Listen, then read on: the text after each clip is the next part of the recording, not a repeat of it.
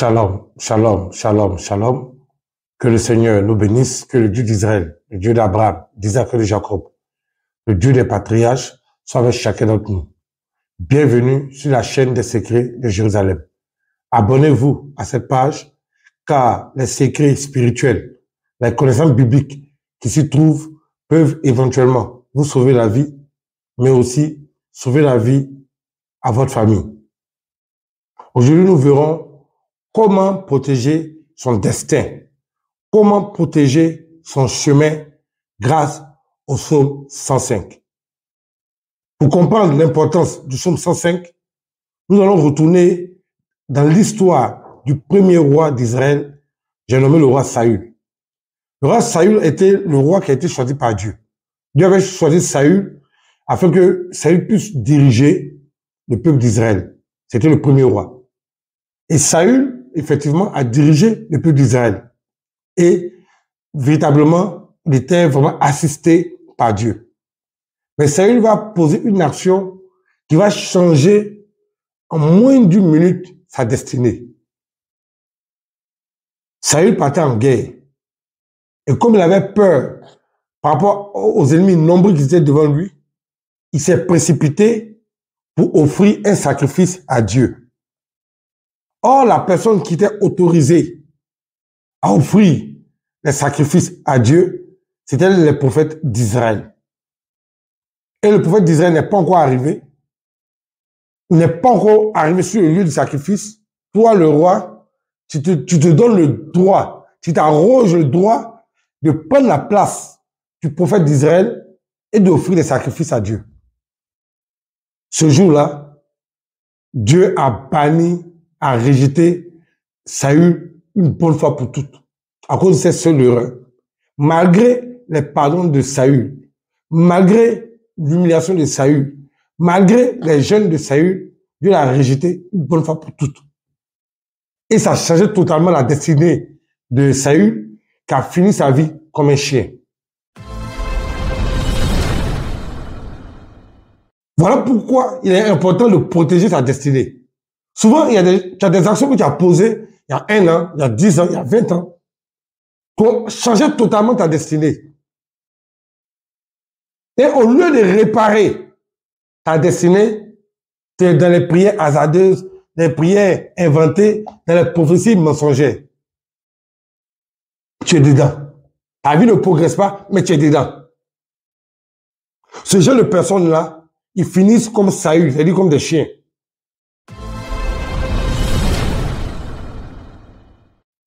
Et déjà, leur vie va finir très mal parce qu'à un moment donné de leur vie, ils ont changé eux-mêmes par leurs actions leur destinée. Voilà pourquoi souvent, certaines personnes finissent mal. S'ils veulent qu'ils se convertissent, s'ils veulent qu'ils aillent à l'église, quand ton destin et ta destinée, ton chemin a été changé, ça a été changé. Donc, beaucoup de personnes ont déformé, ont détruit leur chemin, leur destinée. Et leur vie est comme ça actuellement parce que leur destinée était totalement détruite. Donc, dans cette vidéo, je vais vous montrer comment réécrire ta destinée. Comment réécrire ton destin. Il y a des personnes qui ont détruit leur destin par erreur. Il y a des personnes qui ont détruit leur destin par faiblesse. Mais il y a aussi des gens qui ont détruit leur destin par sottise. Ça, c'est 95% des chrétiens. Les 5 autres % là, qui ont eu le destin bizarre, c'est peut-être par ignorance, peut-être par faiblesse, ou bien par autre chose. Mais les chrétiens, en général, ils détruisent eux-mêmes leur destin par sottise.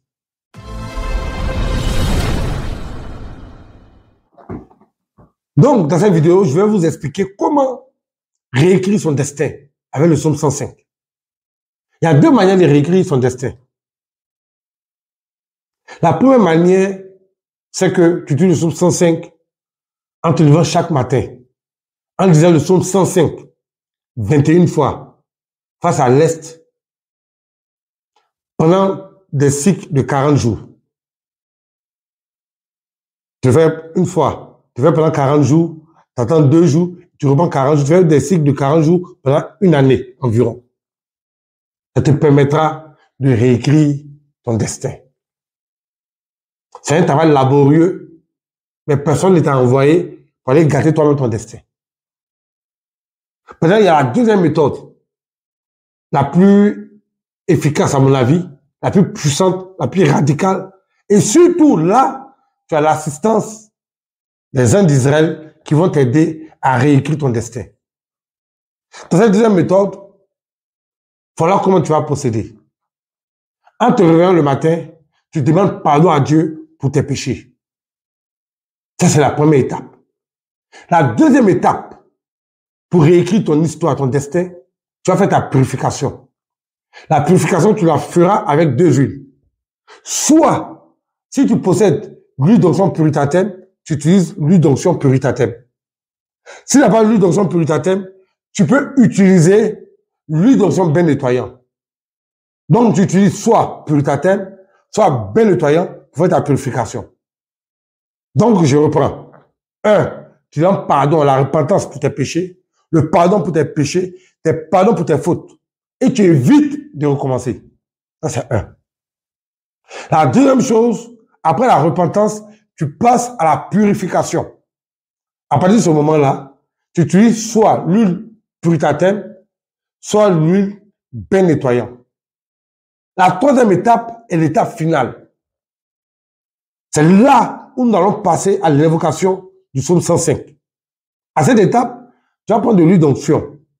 Si tu peux utiliser les huiles d'onction suivantes pour faire cette invocation-là.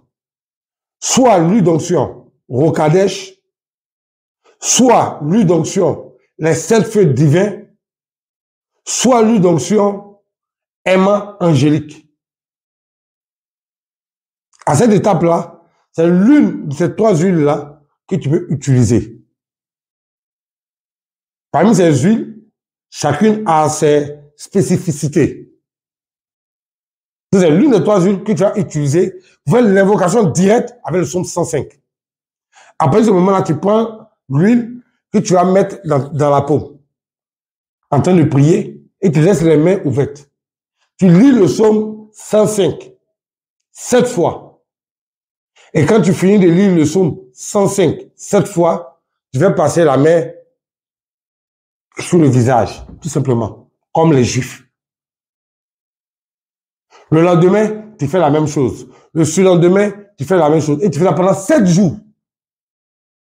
Quand les 7 jours arrivent, tu te reposes. Tu te reposes pendant 7 jours. Et au 7e jour, tu reprends encore le même cycle. C'est-à-dire que pour faire briller ton étoile, pour réécrire ton destin, tu fais 7 jours d'invocation, 7 jours de repos, et puis ensuite tu reprends 7 jours d'invocation, ainsi de suite.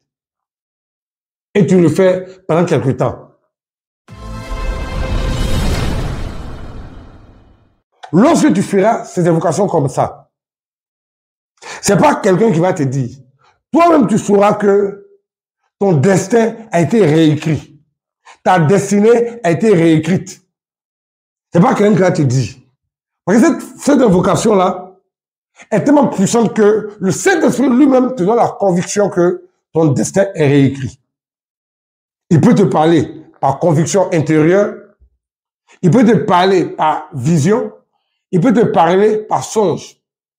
Il peut te parler aussi par des circonstances qui vont se passer autour de toi. Et tu auras réécrit ton destin. Et si tu viens de réécrire ton destin et que tu veux encore aller gâcher ton destin, ça c'est ton affaire.